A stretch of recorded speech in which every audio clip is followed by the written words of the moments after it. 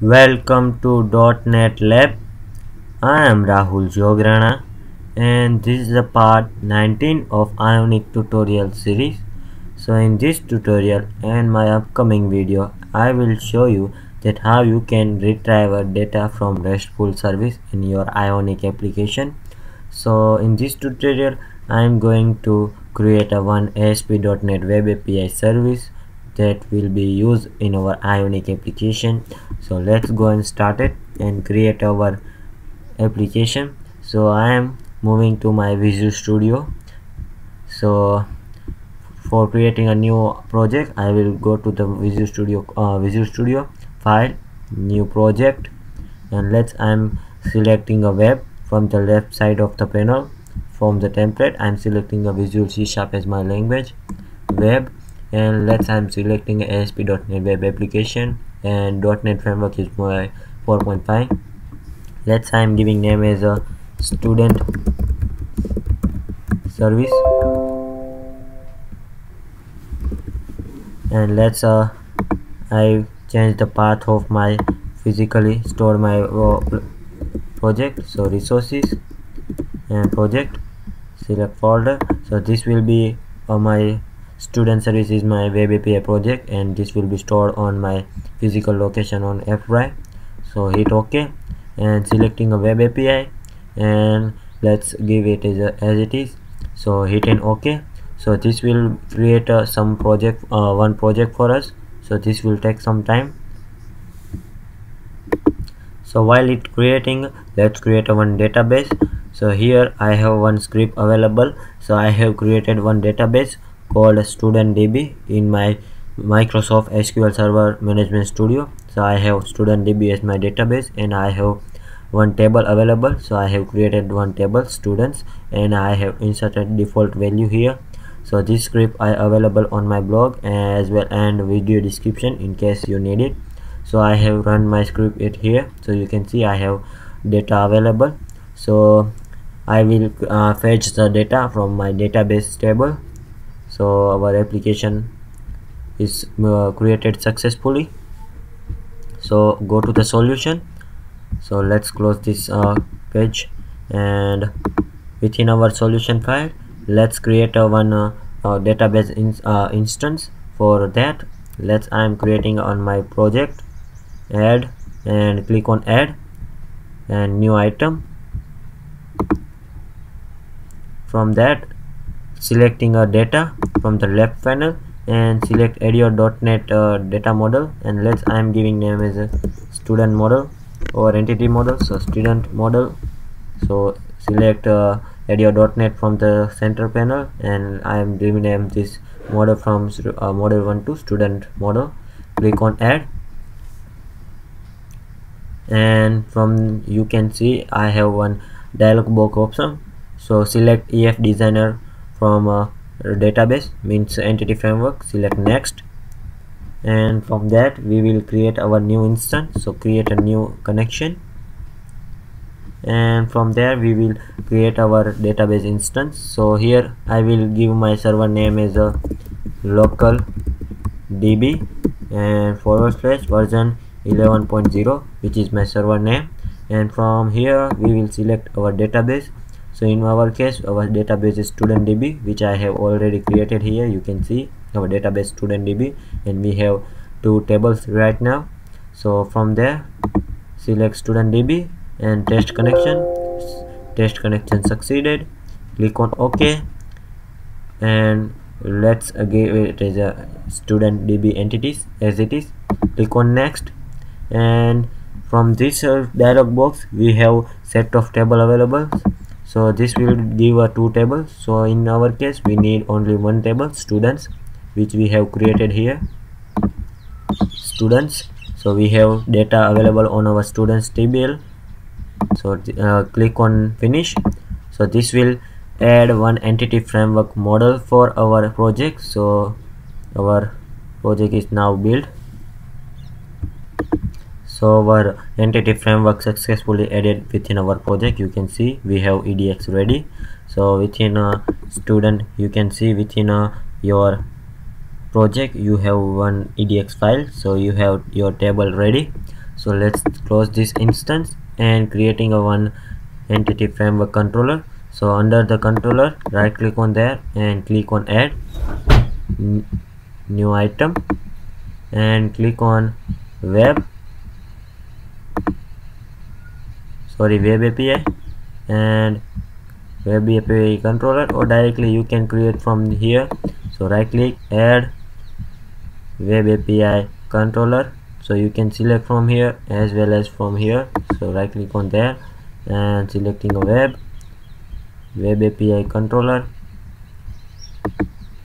and click on give the name as a student controller. So students controller and click on add.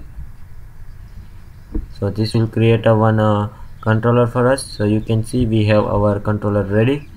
So we don't require this all stuff, so I will not showing it right now. So let's remove this string and give the name as a student. So you can see student. So this is come from our table, so which have our in our student.cs file. You can see here. So we have our student ready, so we can access all this field within our project. So this will created for us. So let's remove this stuff and return some entity file. So using database student entities db entities, we will access our database. So let's give name as a student entity equal to new student entities, and within this we will access our database. So let's get all this data from student. So students.toList. So this is done. So let's return this all stuff. So return.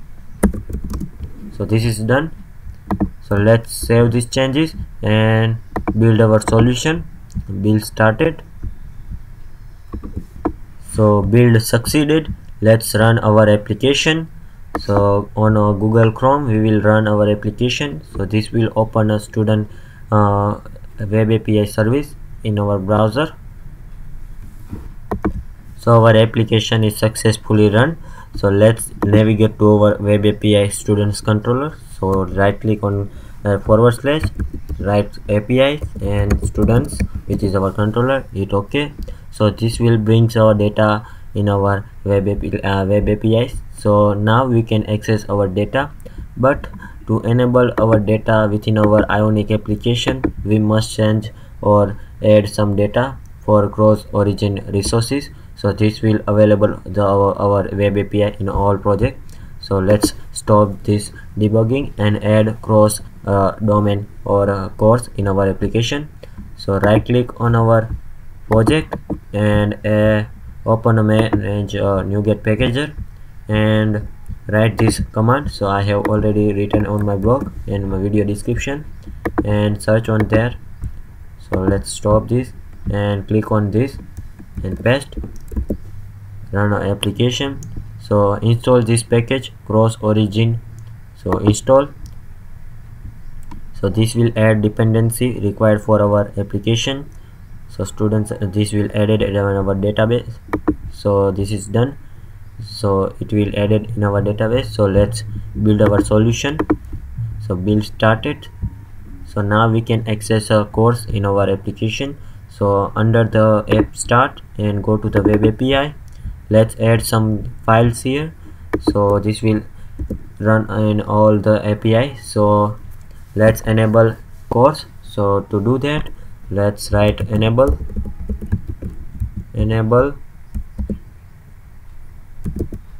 course attribute. So this is under our http dot attribute.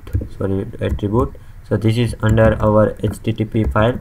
So using system.webapi, let's include this namespace and let's give a name as a course equal to new course attribute. So within that we will add our data. So let's add for all option origins, so star, and for all header for again star, and for all request for get and post, so again star. So So let's add this in our configuration file. So config dot enable course, so enable course and course. So let's save these changes and rebuild our solution. So build started, and again run our application. So now we will access our web API in our Ionic application. So our application is run right now. So let's navigate to our student controller. So now you can see our application as expected runs. So in next tutorial I will show you that how you can consume your REST API in your Ionic application. So thank you for watching this video. So here you can find additional resource if you want to learn ASP.NET, ASP.NET MVC, AngularJS, Angular 2, ASP.NET Web API, then you can visit my YouTube channel. These all are playlists are available from beginners and you can learn from scratch. So to get the notification or new updates, please subscribe my YouTube channel. The source code of this project are available on my blog, and my project this project are also available on my website and my GitHub page. And if you want to develop your application, then you can contact me. I will create your application as per your needs. So thank you for watching this video, and next video I will show you that how you can consume your application. So thank you for watching this video.